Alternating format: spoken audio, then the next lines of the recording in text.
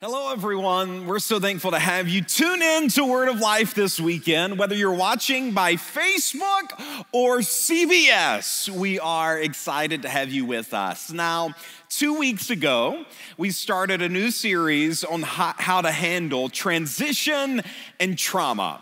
Now, my wife did Mother's Day last weekend, and we just want to say a big God bless you to all of the amazing moms out there. And my wife crushed it. So I'm a little intimidated to come up behind her. But here we go. We're going to have fun.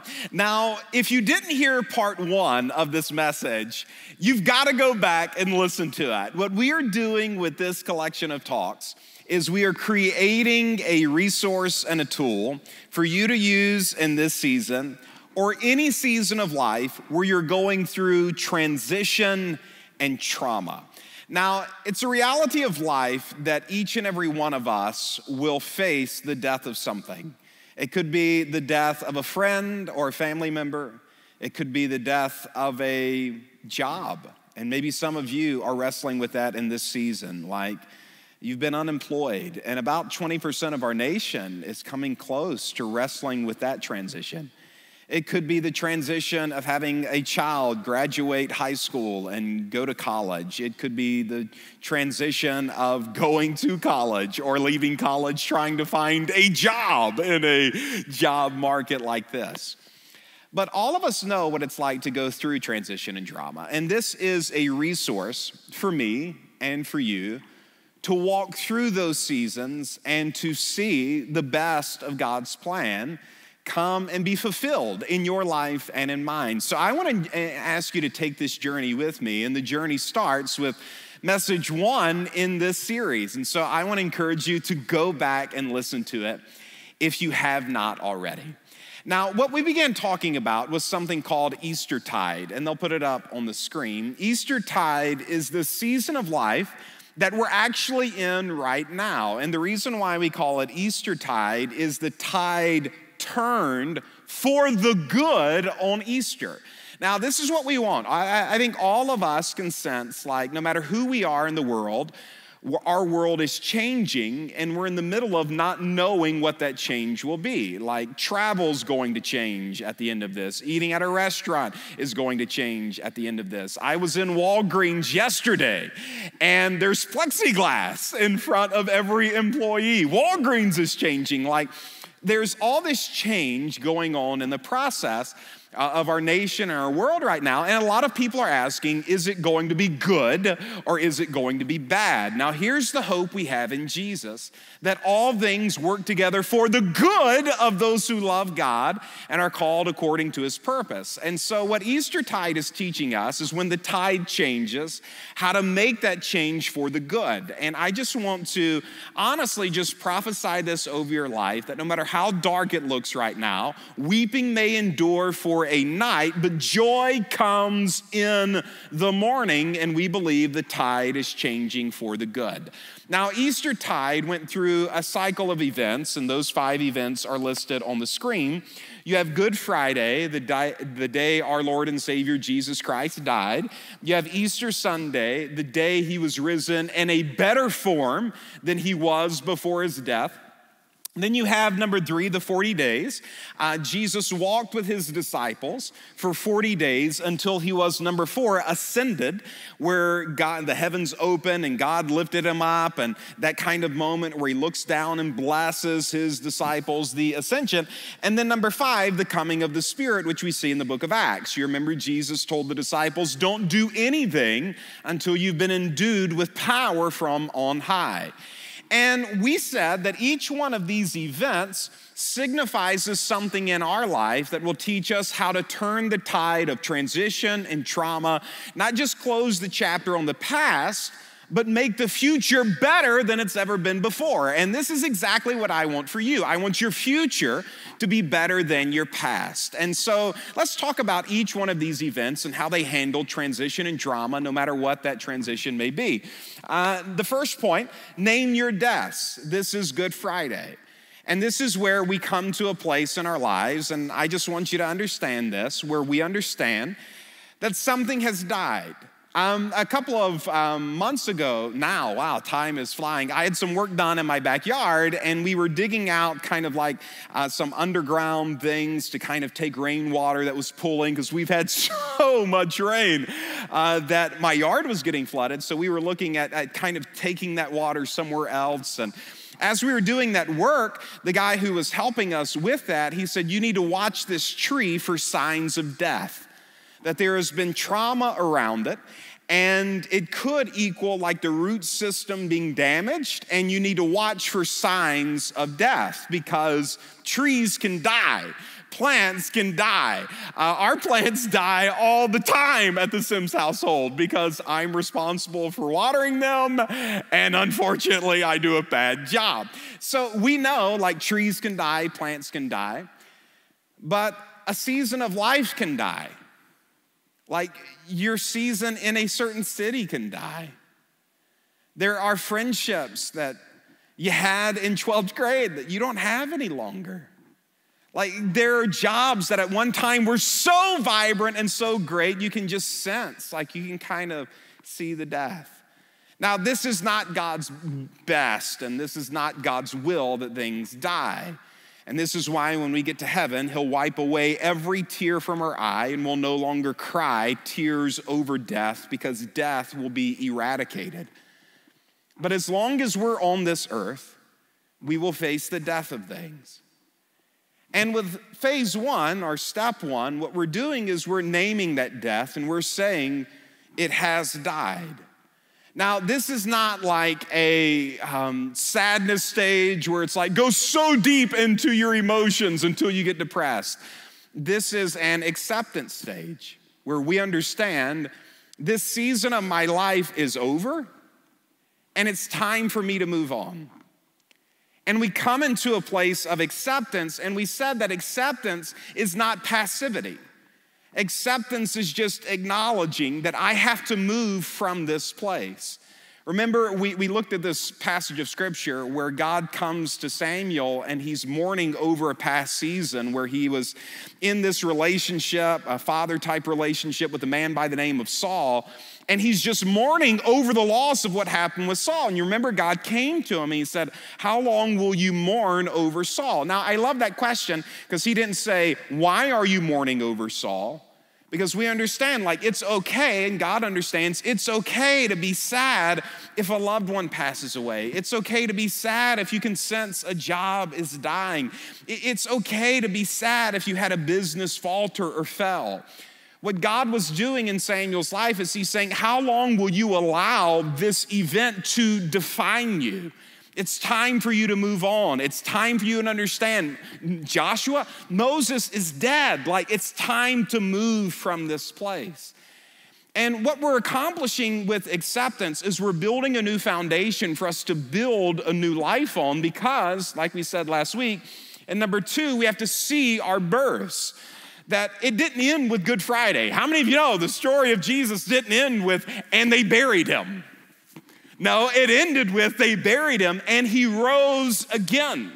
Now, here's what we said in God, that while death was never God's idea, like in the Garden of Eden, the lion was laying down with the lamb, and later when Jesus comes and changes the world and we're all with him in glory, the lion will lay down with the lamb again. There will be no death.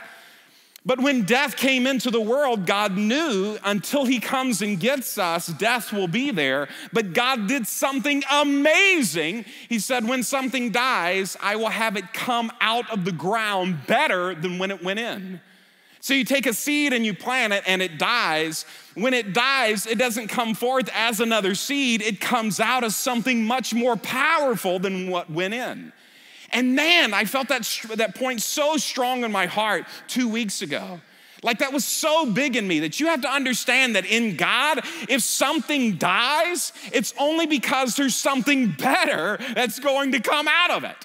And if you've had something in your life die, I promise you, your past is not your best season. God has something even better for you. And if we learn to like lift up our eyes from the place where we are and see what God has for us, And we're willing to come and just accept that and move on, but say, you know what? I'm gonna dream a new dream. You know what? I'm gonna pray some bigger prayers than I've ever prayed before. Like, I understand this is over, but I'm going to major on what I have right now, and I'm gonna get in faith like I've never been in faith before.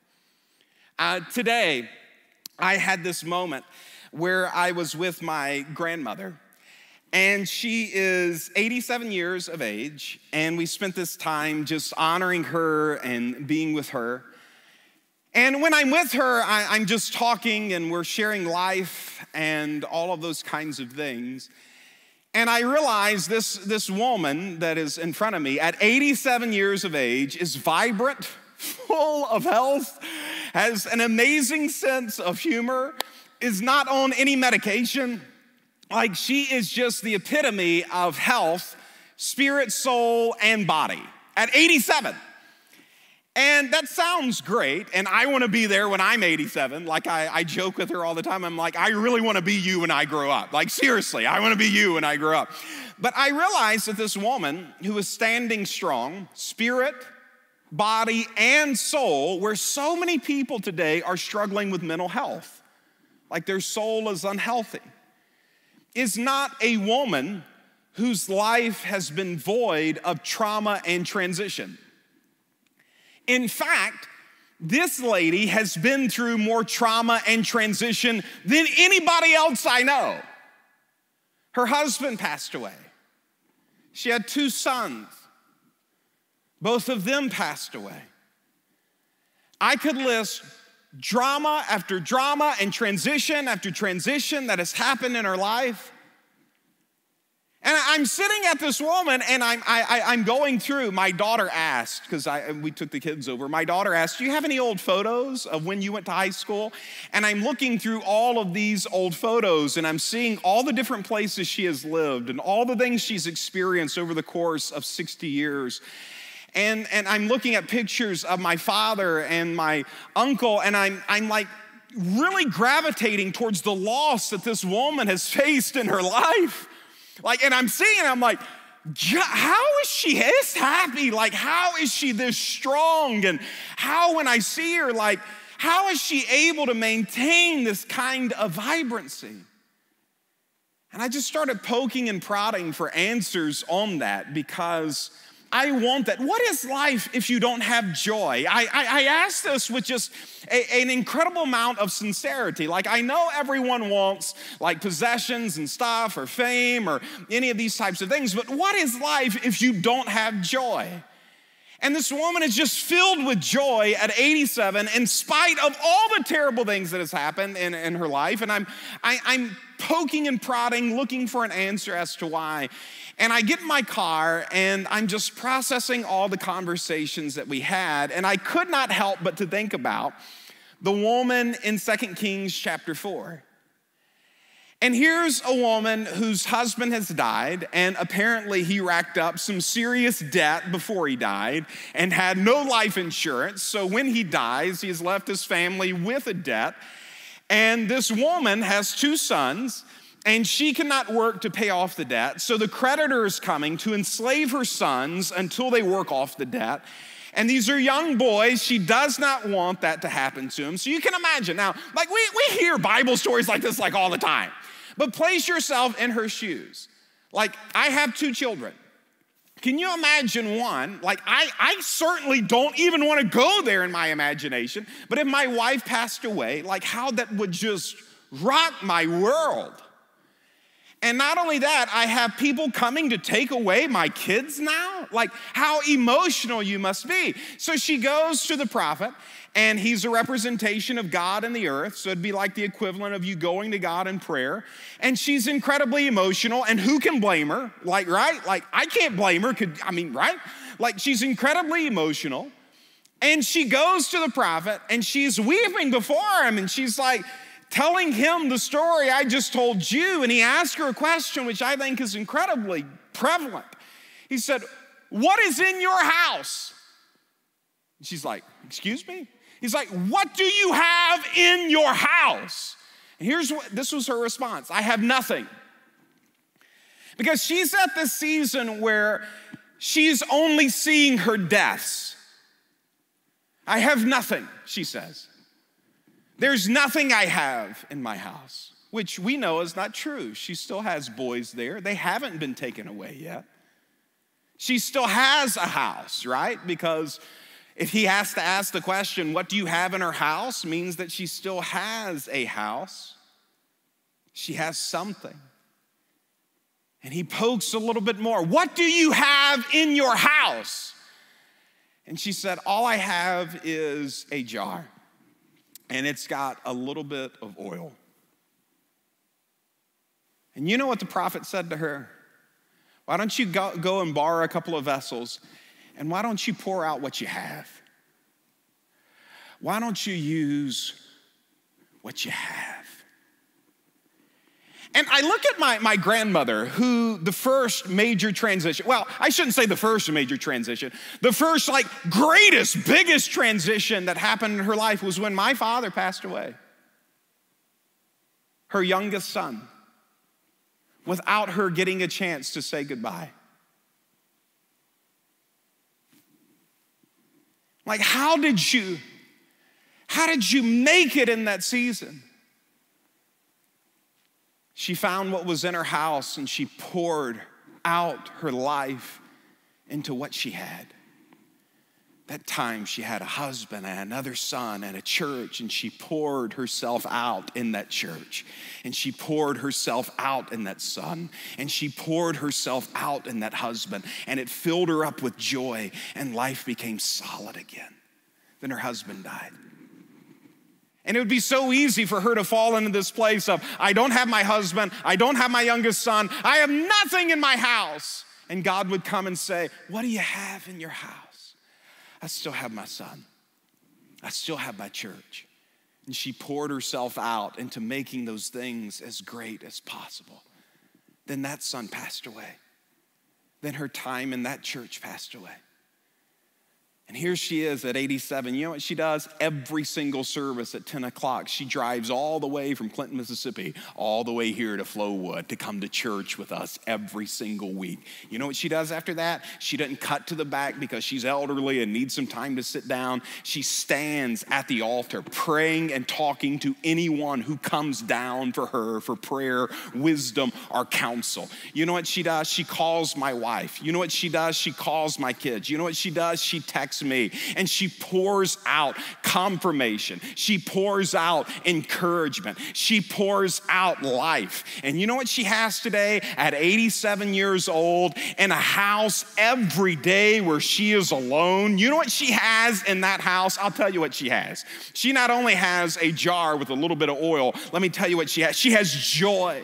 This 87-year-old woman has joy because she understands there's always something I can pour into. That instead of majoring on what I don't have, let me see what I do have and let me celebrate it. Let me pray for it. Let me major on it. Let me worship over it. Let me invest myself. Let me encourage somebody today. Let me pour out myself to somebody today. Let me pray for somebody today. Let me bake a cookie for. We left her house. You know what she did? She gave us chicken. I don't even know why she gave us chicken. It was like a whole bag filled of frozen chicken. I'm like, why is she giving us chicken? Like, what are you? Because she's pouring herself out.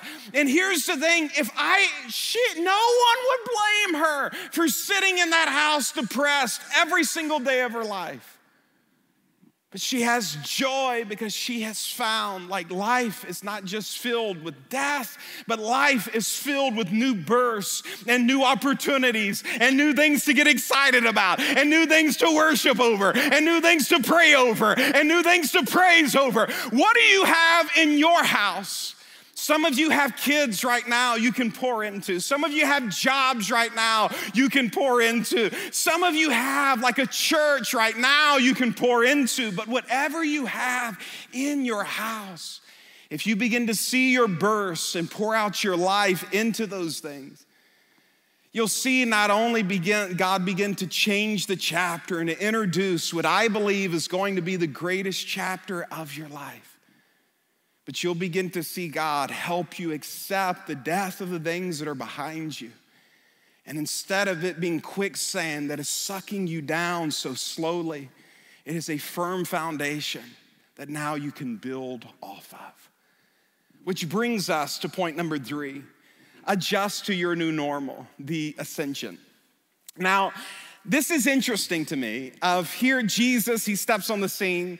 He's not just Jesus, he's better than ever before. And I believe that for you, it's the same way. Like this season of your life, I don't care what it looks like out there. I don't care. This season of your life, what we and you, this church, all of you looking at, where we're getting ready to walk into, it's going to be the best season any of us have ever had, because wherever there is death, there always comes out a better beginning. And so I know it's going to be great. And Jesus steps out of this, and he is better than ever before. But also, life is different. They can't interact with him the same way. Like before, Jesus never walked through a wall. And now Jesus is like walking through walls and like all of these things. And before, Jesus was like locked to a physical body, and wherever he was, like you had to be there. Now you could call on his name and he can be right there. Where 2 or 3 are gathered in his name, he can show up in that midst. So he's better than ever before, but instead of just being like, hey guys, you know what? It's better than it's ever been before. Peace out. I'll see y'all in eternity. He's like, you know what I'm gonna do? I'm gonna hang out here for 40 days. I'm gonna walk with you. I'm gonna talk with you. I'm gonna eat with you. And I'm gonna teach you, this is important, a new routine. I'm gonna teach you how to do life with me. I'm going to teach you how to walk with me. I'm gonna teach you how to sit with me. I'm gonna teach you a new routine on how to interact with me in this season. Now, whenever we're coming off of the death of something, there is this time period where something that's called a spirit of heaviness can sit on us. Now, the Bible talks about this in Isaiah chapter 61 and verse 3, and it says there is a spirit of heaviness. Now, here's what I've noticed through pastoring, and I've been pastor now for almost 18 years.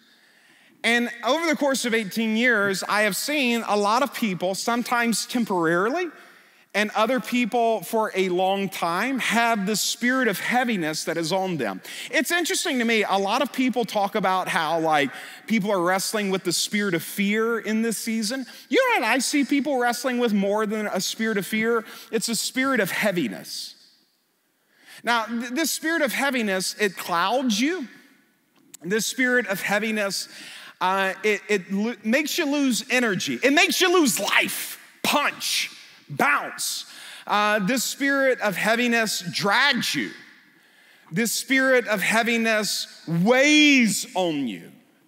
This spirit of heaviness makes you stay up late because you can't sleep and wake up groggy. Like there's not a bounce to you. There's no punch to you. And the Bible says that there is such a thing as a spirit of heaviness. Now, here's what I have found with this. It typically comes because of an event. Like something happened at work and it stressed you out more so than normal, and maybe it was combined with something else that was also happening in another area of life. I sense this in my heart, like something happened at work and then an insecurity arose.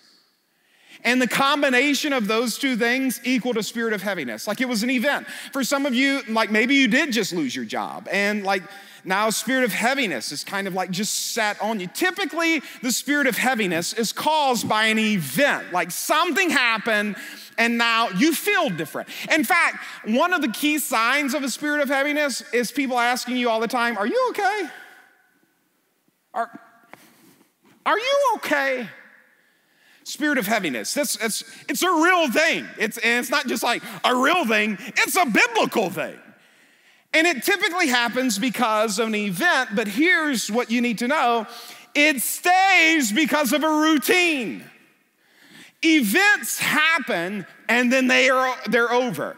But what this event does is typically it rocks our routine. We're on our phone more. We're listening to bad news more. We're not listening to worship music as much. It's been a minute or longer, like a long minute since you read your Bible. Like there's a routine that sets in and the spirit of heaviness weighs on you and weighs on you and weighs on you. Here's what happens when a spirit of heaviness sets. You know what people do? They begin to numb themselves. Somebody says, what do you mean? They begin to find relief from the pain that is not godly. And it could be through food, it could be through alcohol, it could be through pornography, it could be through something that is out there, and let's just get real in the church house today.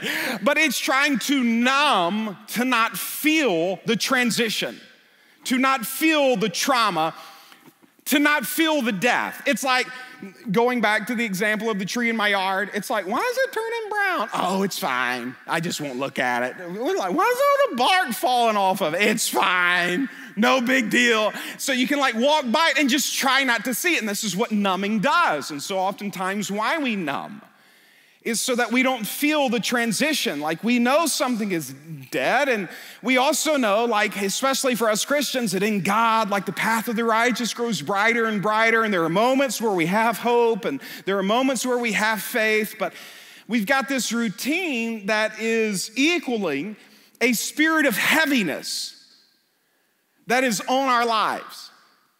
And it happens to all of us. Now, most notably, the example that came to me when I was studying was King David.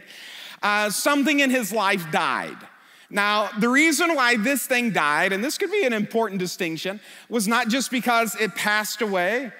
It was a direct result of some of his actions. And there's two kinds of deaths that are in the earth. Like a godly death is something passes away in its time. Like it was time for it to kind of pass away. You remember in Ecclesiastes, to everything there's a time. There's a time for birth, there's a time for death. Like there's a time for it. And sometimes like you're just on a job and it's like out of nowhere, it's like, man, if I look around, the tree is brown. Like this thing it's dying. Like this is just not for me. Like it's just not a fit for me any longer. And the grace for it is just, it's passing away, and you notice it. Like, and that's okay. Not everything has to be perfect. Like there can be times where it's just dying. And don't get me wrong, like don't quit your job right now. Like I'm not saying that. I'm saying like on the inside though, right? Like some of you knew long before it ever was over that it was over. Like there's this knowing, because in God things do pass away. But then other times they don't just pass away, we kill it.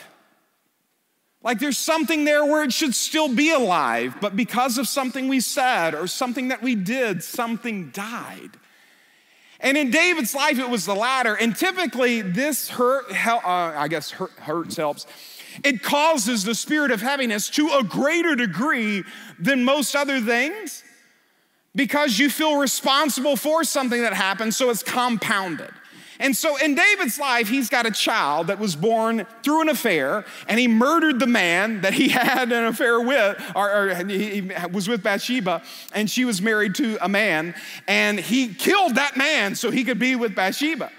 And so here he's wrestling with that, but out of this, the Bathsheba had a child, and the child died. And when this is going on in David's life, you see this spirit of heaviness just come on David. And you see the elders come to him and they're like, are you okay? Like, are you okay? He's like, I don't want to talk right now. You ever been there? I don't want to talk about it. Don't ask me about it. I don't want anyone poking. I don't want anyone prodding. Why? Because I want to not feel it. I want to be numb. I don't want to adjust to a new normal. I don't want to find a new routine. I want the Jesus who was here before. Like, I'm uncertain at how to interact with you, Jesus. Just like, it's okay. That's why I'm going to be with you for 40 days in this form. But there's a new routine you're going to have to take on. There's a new thing you're going to have to learn to walk with. And in David's life, he doesn't want to feel this pain. He just wants to numb it. In David's life, he's like, I don't want to talk about it. I don't want to adjust to a new routine. I don't want to focus on living life after this. And they're like, David, but it's just time. And finally, we see David kind of snap out of it, and he breaks off of this spirit of heaviness, and he adjusts to this new routine and finds his new normal. I want to show you what he did. And as you're looking at your routine of like managing this transition of whatever you're walking through personally with COVID-19 or whatever you're walking through in this time, maybe for some of you who are unemployed, or maybe you're listening to this message 2 years from now and you're wrestling with a family member who passed away. It is going to be different. And this differentness, you've got to adjust to it and learn a new path and learn a new walk. Now, I want to help you with that. And I think David's life helps us clue in. Here was David's routine. It's found in 2 Samuel. They'll put it on the screens. Chapter 2 and verse 20. Number 1, he arose. Before, he was just cast down all the time. Have you ever been lazy? I know I've been lazy before. But did you know that we need motion? That one of the things that I think breaks us free from depression is motion. See, I think exercise moves emotion from the soul over into the body where you can work it out. I want to say that again. I think exercise moves emotion from the soul into the body where you can work it out. And motion just helps. So oftentimes when that spirit of heaviness is on us, we don't want to move. And one of the most spiritual things you can do is literally walk with God. Not just figuratively walk with God, literally walk with God. Go get in nature. Go take for a walk. Go take a walk. Take for a walk. Go take a walk. You try preaching when there's nobody in the room listening to you. Go take for a walk. We'll just stick with that. You know what I'm talking about. Go take a walk. Take out the earbuds. Listen to your heart. Breathe in the air. Motion helps with emotion. One of the things my 87-year-old grandmother does every day, you know what it is? Walk. Her sister, she called and asked her, she said, don't you know you shouldn't be walking like that? She said, what do you mean? She's like, I love this. She said, girl, if I tried to do that, I'd die. Here's what my grandmother said. If I don't do it, I'll die. And there's some truth to that. Like, anytime that spirit of heaviness is on your life, it makes you want to sit, it makes you want to think, it makes you want to process, it makes you want to worry, it makes you want to get boxed in. And one of the greatest things you can do is say, no, I will not. Get in motion. Number 2, David not only arose, he took care of himself. He hadn't been eating right. He hadn't been sleeping right. He hadn't been nourishing his body. He hadn't been taking care of himself. I want you to get in motion with your new routine. If it's a walk or the gym when they open or whatever it may be, like get in motion. Begin to exercise. But number 2, start taking care of yourself. Spirit, soul, and body. Begin to nourish yourself. For so long, David just kind of neglected himself. He was giving himself to things that were numbing him. Let me ask you, have you been giving yourself to things that have been numbing you? He had been giving himself to things that were numbing him instead of giving himself to things that were making him come alive. And I want to encourage you in this season, like give yourself to that. I want to bring out one important thing that I think all of us need to know right now. Get off your phone. Stop looking at the news 24/7. Did you know there is a company in America whose profits are up double? You know what it is? CNN. I kid you not. I read the article the other day. I read the article about the article. No, listen, there's so much things out there that are profiting off fear. It's dangerous when you can monetize fear. That are profiting off of just clicking you over into taking your soul in a deeper way. Now here's the 2 times I want you to guard. I want you to guard the time you go to bed, the time right before you go to bed, and the time after you wake up. Sleep restores your mind, literally. It's proven out, the science has proven out that your brain, literally, your brain regenerates with sleep. And one of the things that affects our sleep is what we put into it right before we go to bed. And did you know what? When you wake up in the morning, typically when you settle in the day, if you can wake up at an early time and not just rush to work, If you can wake up earlier, your brain is freshest there because after good sleep, it is regenerated. And that's one of the times where we can tune in and lock in on God. I want to encourage you, take care of yourself. Point number 3, in this point, he came into the house of God and he found a place of worship. I want to come back to that one. I'll end with that one. And we'll look at 4. He places himself in community. You need people. One of the things my grandmother has and has always had is a network of people she can call. I pay for my grandmother's cell plan. Like, I pay for it. So I pay for her data. I pay for all those things. My grandmother outcalls and outtexts me and my wife by a factor of 4. Like literally times 4. I'm like, who in the world are you texting? Like, oh my gosh, like what in the world? Like, I'm like, she literally has 4 times the amount of texts going through her phone than I do. Like, and I'm like, that's all I do is talk to people through text. My grandmother is incredibly connected. And if you want to break the spirit of heaviness off your life, did you know that a joy have with someone is literally doubled? But when you have a pain in your life, but you bring someone else in, it is halved. And I want to encourage you, like, you need community, you need friends, you need people you can text and call and process things with. David began to connect with those people again. But point number 3, and I just want to end with this analogy, is David began to come into the house of God. He began to bring God closer to him. Do you know God's never moved? Like people say, if you feel far away from God, like you can feel far away from God, but you know God never moved? In the story of the prodigal son, he was always at the house. It was the son who moved. And when that spirit of heaviness is on us, it's been a long time since we picked up this. It's probably been a long time since we took this and just really, really opened it up and said, Holy Spirit, I need you to speak to me today. Like it's been a minute, and probably the absence of meeting physically in church is that you haven't done even that part of your spiritual walk. I want to encourage you, open up scripture. Look at 2 Kings chapter 4 and look how that woman found what was in her house. Open up 2 Samuel here and start looking at what is going on here in the life of David. Like, open up the Word of God, dive into those things. I want to encourage you, like, bring God in on your life. I thought of this example and I saw someone else do it, so I'm totally stealing it. But so oftentimes we have all of these problems. We have addiction and it just fills us with shame. We have anxiety.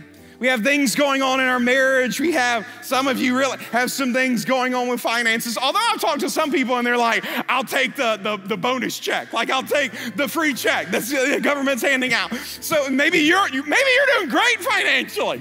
But some of you are really going through it financially, and then others of you have things with family. And what the spirit of heaviness does is, here you have God. It wants to take God completely out of the equation.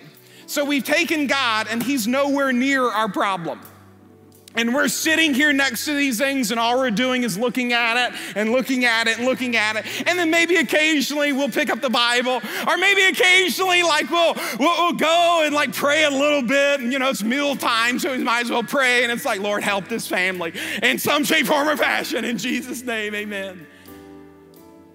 But you know what David did? He said, you know what? I need God. I want you to get this. I need God as close to me and my problem as possible. Like, I need God as close to me and my problem as possible. And here's what I want you to do in this season. I want you to pick up God. I want you to literally carry God before your eyes with scripture. What are you listening to it in your car? Put on some worship. Put on some praise. Like, what do you wake up to? Don't wake up to the phone and look at all of those news stories. Wake up and believe the report of the Lord by getting in your scripture. Listen to preaching. Take notes on what you're listening to. Take God and get him as close to your problem, because here's what happens. When I take God and I get God close to my problems, it's like, it's still not moving, so I get him a little closer. It's like, still not moving, so I get him a little closer. It's still not moving, but I get him all the way as close as possible. It's like, oh man, all of my problems, come on somebody, all of my problems, God begins to help me. with all of those things that affect me. And here's what would just be a shame to me. If you came out of this unaffected by all that is going on in our nation, and somebody says, that would bother you? Absolutely, it would bother me if you came out of this unaffected. I want you to steward all this. I want you to absolutely make this not, listen to me, whatever you're going through, make this refine you and not define you. David, and this is my final note, I really am closing. David stewarded his pain well. Oh, I want you to get that. Oh, I could just preach on that. What are you doing with your pain? How are you stewarding your pain? Like David had this pain that he had lost control of for a moment, and he's getting heavier and heavier. But he finally made a decision to take his pain and steward it well. And I want to ask you, what are you doing with your pain in this season? Whether you're listening to this right now or 10 years from now, what are you doing with this pain? What are you doing in this moment? David began to steward his pain well, and he made that pain make him dive closer into God, closer into community, closer into better health, closer into more movement. And as David began to steward that pain well, here's what happened. That pain did not define him. That pain refined him, and he came out of that better than he went into it. And I want to let you know, my grandmother is not defined by her husband passing away.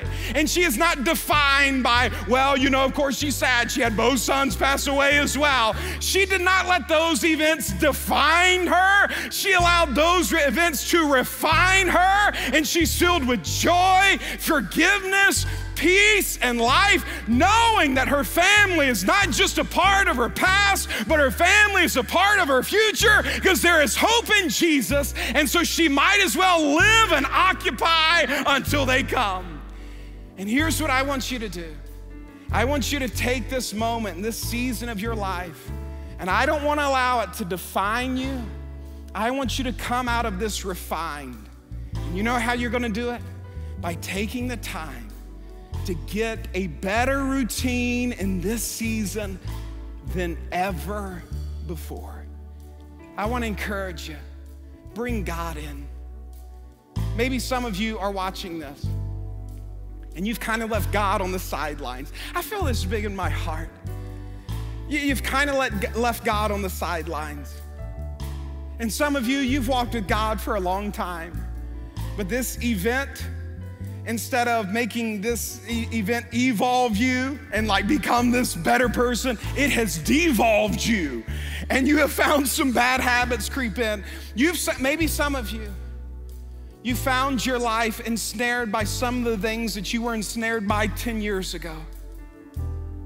And instead of evolving, you're devolving. Today it stops in the name of Jesus. And you know how it stops? You bring God closer to your problem than ever before. Today, if you're watching this, I want you to right now to just ask God to come into your life. In fact, let's pray together. Close your eyes, wherever you're at, close your eyes. Even if you're watching on CBS, close your eyes. And let me pray for you. In fact, just pray this prayer after me. Say, dear Heavenly Father, I receive your mercy. I receive your grace. And I ask you, Father,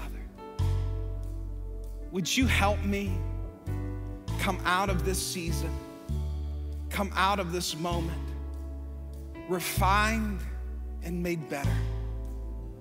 I give you my life. I give you my time. Today, Father, I give you myself. Jesus, you are my Lord. In Jesus' name, amen. I want to encourage you, if you prayed that prayer and you want help in following Jesus, go to our website at thelife.cc. Go on it, look through it, and find the place where it says following Jesus. Click that button, and when you click it, you can tell us you made a decision for Jesus, and we're going to send you a book and a t-shirt just to let you know we love you. We're going to call you, and we're going to help you follow Jesus even in this time. And we want to end this service this weekend with a song where we just allow the Lord to purify our hearts and minds. Let's draw near to him as a church family. I love you so much, Word of Life. And I can't wait to see you in person sometime real soon.